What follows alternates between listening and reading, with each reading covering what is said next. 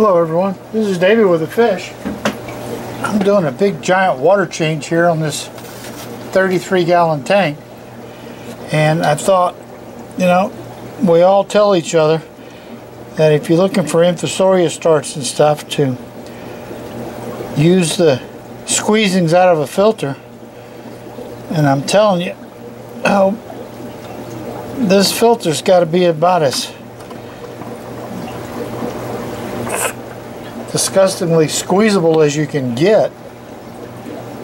So we're gonna pop the air off of this one. This tank's got 3 of these in it. I've cleaned 1 of them. Now I'm gonna pull this one out.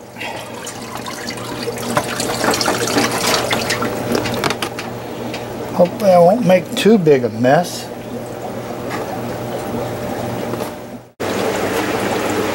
Alright, so here's the filter stuff out of the first one I did. Now let's peel back the second one. See how it's looking.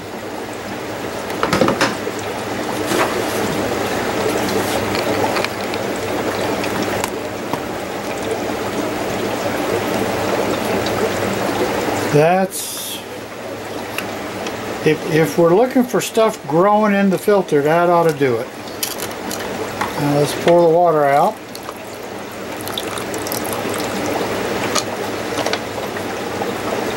Okay, set this aside.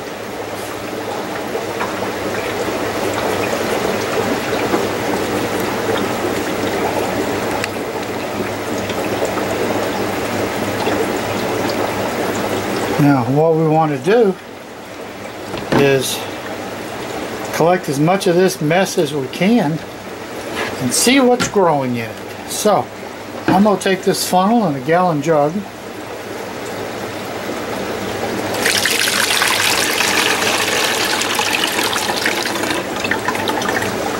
and in goes the filters.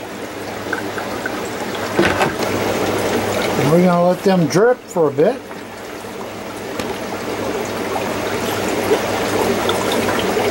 Squeeze on the tops. See if we can get any great stuff in here grossing us out.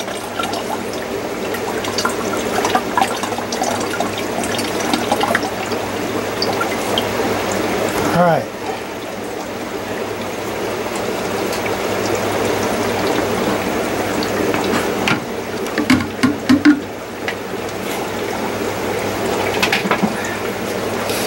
And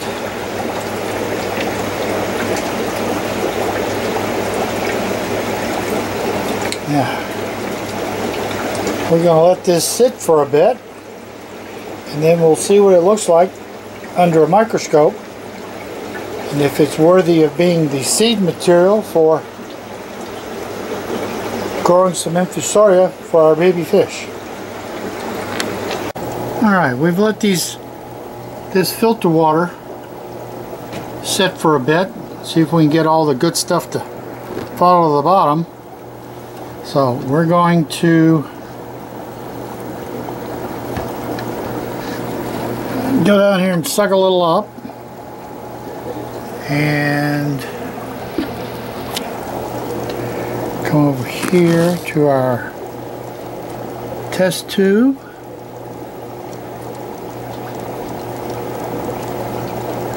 Put a couple of yummy drops in.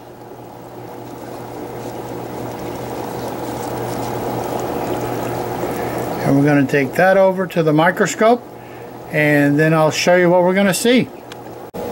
Now the first thing you're going to notice is you'll see a couple little things go flitting by, but mostly you just see a lot of detritus.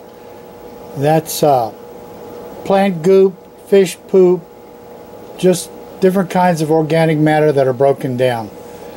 Now I'm focusing up through the different ranges. There's a little something or other down there on the bottom, and there's a guy in the middle, but the most overwhelming thought I get here is that there's very, very little bacterial infusorial life in this squeezings out of this very, very dirty filter. Now, I know that everyone tells you that the way you cycle a tank is to put in squeezings or filter material from an old filter. Well, this is what you're putting in your tank, a bunch of fish poop. I'm not seeing much in the way of bacteria to help you cycle the different parts of your tank that you need to get cycled. There's just not enough bacteria here to make much of a difference. I don't ever cycle tanks at all. I fill them up, put the fish back in. And as I look at this, I realize how little there is in the filter material to help life. What I do find is that if you will add in some beans or something, add in some more aquarium water, fill it up so you got enough to matter. And my latest thing is to find is that some of the brewer's yeast, the kind you use for bread, sprinkle some of that in there. That will hatch out and give a ton of food to the little bit of stuff you got in here.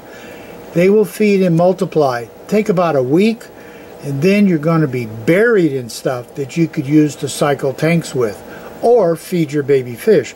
Doesn't really matter. They're both outstanding uses for the amount of growth and infusorial activity you're going to get. But just straight plant filter squeezings is just not going to cut it. That's why it doesn't really help you cycle a tank. It just makes you feel better that you're doing something. But feeling better doesn't make the fish happier. It just makes you feel better.